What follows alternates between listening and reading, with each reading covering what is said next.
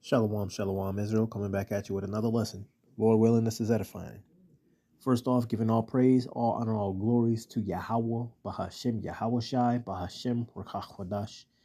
Double honors to the apostles and the elder bishops of Great Millstone and all the teachers out there pushing this word in truth, with truth and sincerity, especially now, risking your lives to do so. May you be the elect. Shalom to all the Akim and the Aquath out there listening and learning. You Israelites, so-called Negroes, Hispanic, Native, and Seminole Indians, who are the true children of Israel, as well as you speckled bird, Israelite foreigners, the Israelites that look like, act like, and take on the customs of all these heathen nations. So to you, I say Shalom. This lesson is brought to you by the Spirit and the power of Yahweh, Bahashem Yahweh Shai. Yahweh being the true name of our Father, the God of the Bible, the God of the Israelites. Bahashem meaning in the name, and Yahweh Shai being the only begotten Son of Yahweh, who the world ignorantly calls by the name of JC. And I was just meditating on the fact that, you can read scriptures all day long, and this is what I'm speaking on is for those that are rather in the truth or not in the truth, right? More so for those that are in the truth, but either which way, you can read the scriptures all day long. It's only when, all right, I'll put it like this: you hear these R&B songs, a lot of them be sad as hell, and you singing a song, you understand what the lyrics are saying and all that, but it don't really strike you until your so-called heart get broke. Right now, you going through the shit, and now the song on the radio, now you hearing the lyrics, all right, and so now what's happening? you starting to get a little in your feelings, right? You having these thoughts. You feel like your eyes getting watered up and shit, right? You start reminiscing, right? Next thing you know, you at your destination, wondering how you got there, because the whole time you sitting there thinking about, you know, you going through the shit, listening to them R&B songs. Shit hit different, right? When you going through it. And I was meditating on that, you know, when you really down and out, all right, then you start reading the scriptures. The scriptures hit different.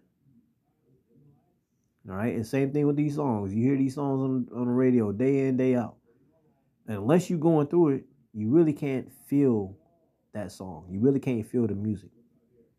Right? So it's the same energy when it comes to the scriptures. If you ain't suffering, all right, if you ain't going through it, and then again, this is more so for those that are actually in the truth. All right. If you ain't going through it, you can read the scriptures, sound good. Might even be some parts where it feel good. But if you ain't going through it, you really don't get the depth of the scriptures. All right, so that's what this lesson is going into. Lesson: Scripture hit different when you down and out. Psalm 119:71. It is good for me that I have been afflicted, that I might learn thy statutes. Exactly. When you down and out, right? When you have a contrite spirit, broken, and you start reading them scriptures, it's a whole different vibe, man. It's a whole different energy, because now, it's like you got nothing else left to give. You got nothing else to focus on. All you focus on is this word. And when you really broken, that's when your heart, right, your mind is more open. Is now vulnerable, right? Your guard is down, so to say.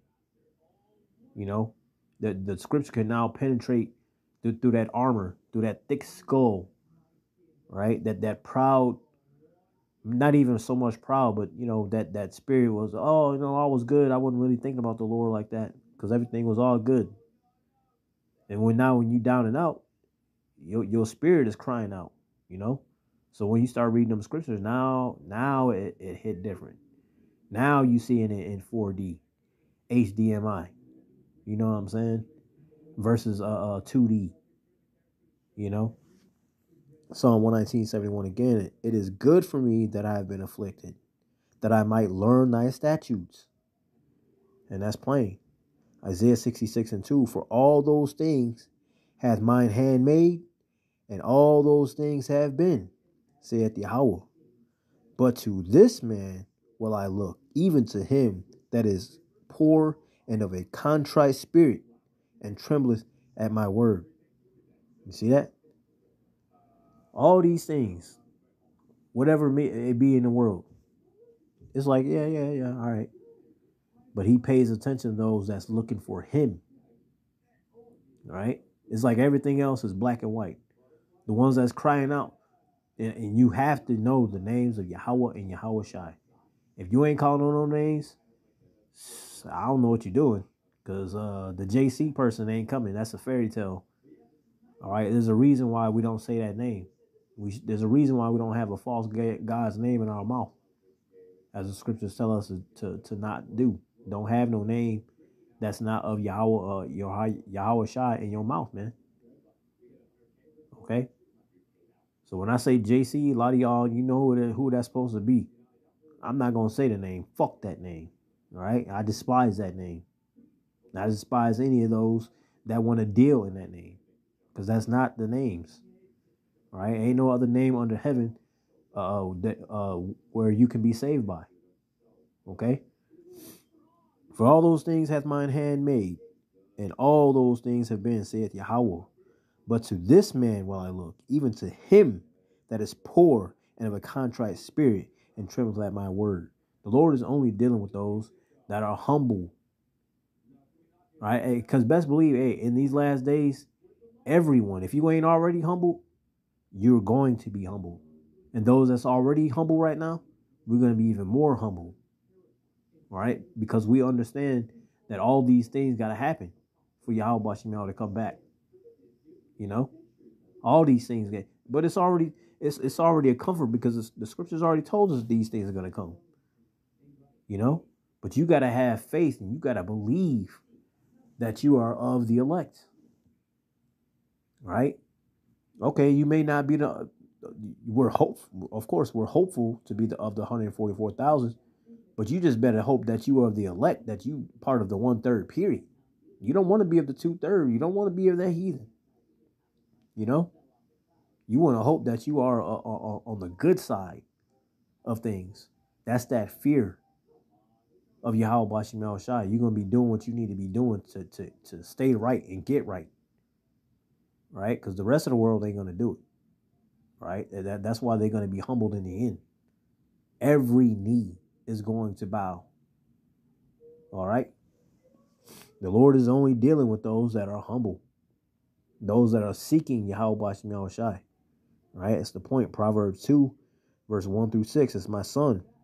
If thou wilt receive my words and hide my commandments with thee, so that thou incline thine ear unto wisdom and apply thine heart to understanding, yea, if thou criest after knowledge and lifted up thy voice for understanding, if thou seekest her as silver, her being Sophia, this wisdom, right, and searches for her as for hid treasures, then shalt thou understand the fear of Yahweh Ba'ashem Yahweh Shai, and find the knowledge of the Most High.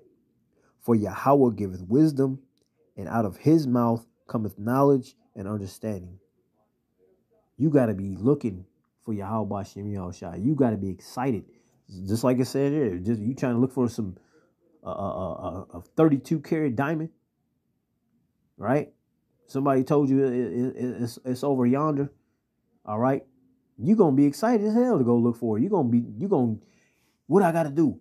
Let me sell my house to buy all the things I need to get to find this treasure. Fuck that house. This right here is where it's at. And once I had this diamond, I can go buy several houses and 5 big ass nice cars, or whatever the case may be. Right? That's how you got to be looking in these words, man. Looking in the scripture. That's how you should be looking for Yahweh Ba'ashem Yahweh Shai. Because this is the true wealth, is this word, man. All right? You fall in line with Yahweh Ba'ashem Yahweh Shai and do what is expected of you, and you being of the elect, hopeful, You get on that chariot, hey man, you have no idea what the Lord got saved up for those that came back to him. None of us do. All the movies in the world cannot put into perspective what the Lord got for us, man. And you know, the mind can go pretty far in this imaginative state. We have no idea what the Lord has planned for us. You know, provided we endure unto the end, right? Get that salvation. We have no idea, man. All right. So you looking for Yahweh Shemel Shai? Hey, you the lamb bleeding out for the shepherd. Man, I'm lost. I need to be found. Babu Kusha, Yahweh Shemel Shai, Babu Kusha, Abba. Please. Right? The shepherd gonna come find you. But you gotta be willing to put down your damn ego, all right, your pride, accept accountability, repent, and come back to the Lord, man. Okay? That's pretty much the point. All right. Again, scripture hit different when you down and out. Anybody can read the scriptures all day long. When you really hurting and you really crying out for Yahweh Shemel Shai, now I'll go ahead and go read them scriptures. See, don't it hit you a little bit different? See, don't you get a little bit more understanding? Lord willing, us is edifying, giving all praise, all honor, all glories to Yahweh, Bahashem Yahweh Shai, Bahashem Rachah Kodash. Double honors to the apostles and elder bishops, a great millstone, and all the teachers out there pushing this word and truth with truth and sincerity, especially in our scale lives to do so. May you be the elect. Y'all better stay prayed up, man. Repent, not just for this lifetime, but your past lives as well. Abba, Babal, Kwam Yasharala Shalom.